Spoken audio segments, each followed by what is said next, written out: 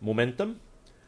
Momentum ditakrifkan sebagai hasil darab jisim dan halaju, iaitu momentum sama dengan jisim darab halaju, dan dia adalah satu kuantiti vektor, jadi dia mempunyai magnitude dan arah. Ya. Unit bagi jisim adalah kilogram dan unit bagi halaju adalah meter per saat. Jadi unit bagi momentum adalah kilogram meter per saat. Okay.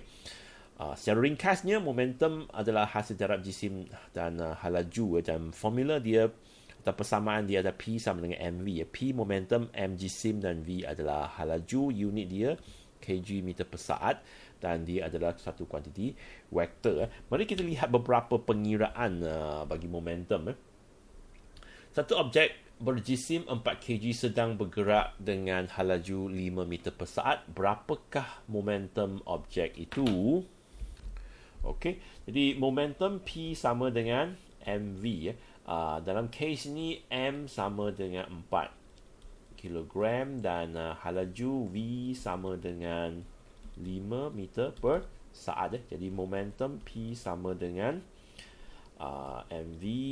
M adalah 4 dan V adalah 5. Jadi ini sama dengan 20 kg meter per saat. Okey, ini senang saja.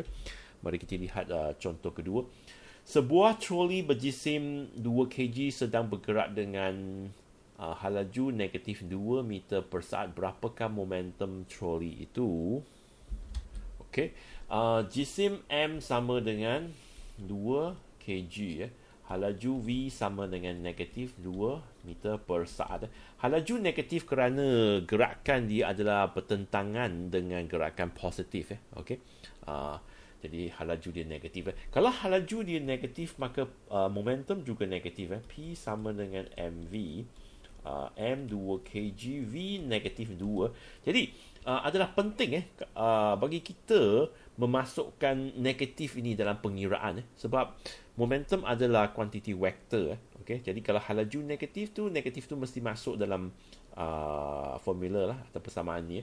Jadi ini sama dengan negatif 4 kg meter per saat. Satu lagi contoh. Sebuah kereta mainan bergerak 20 meter dalam 4 saat.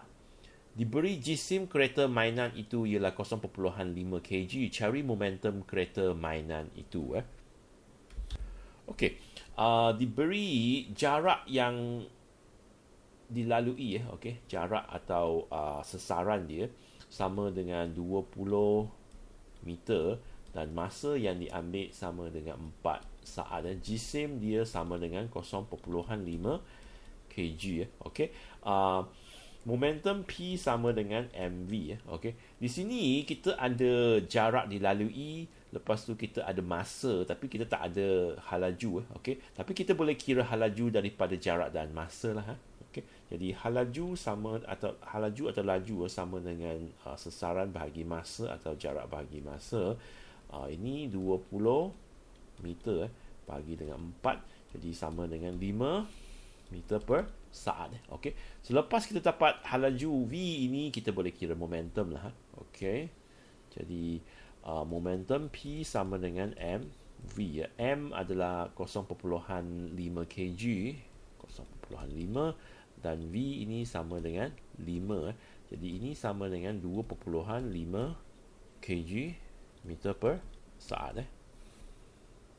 Okey, contoh terakhir. Seorang pelajar melepaskan sebiji bola berjisim 2 kg dari ketinggian 5 meter. Berapakah momentum bola itu sejurus sebelum terhempas ke atas lantai?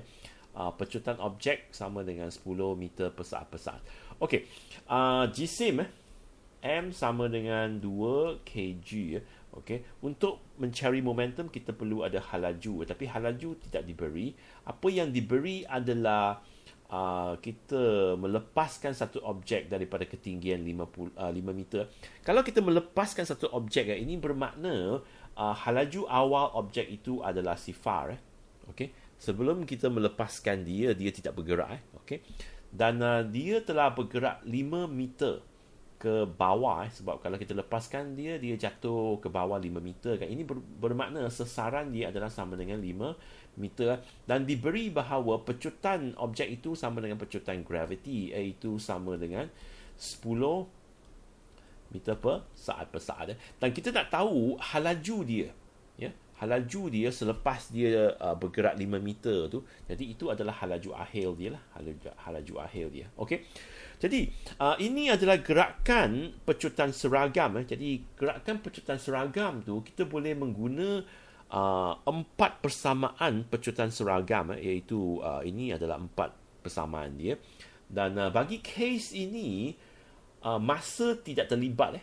Okey. Ya, tak ada masa di sini kan. Jadi masa tak terlibat tu kita guna persamaan yang terakhir sebab persamaan ni tak ada masa. Okey, V kuasa 2 sama dengan U kuasa 2 tambah 2 AS. Okey. Jadi kita guna persamaan pecutan seragam. V kuasa 2 sama dengan U kuasa 2 tambah 2 AS. V kuasa 2 ini adalah apa yang kita nak cari. U sama dengan sifar. 2 tambah 10 tambah darab dengan 50. 2 darab 10 darab 50. Ini sama dengan 1,000. 1,000. Jadi V kuasa 2 sama dengan 1,000, maka V sama dengan punca kuasa 2 1,000. Okey. Dan ini sama dengan 31.62 meter per saat. Okey, ini adalah halaju dia.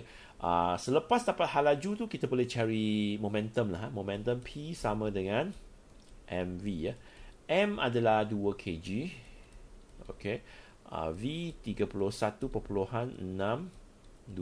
Okey. Jadi ini sama dengan 63.24 ya, kg meter per saat.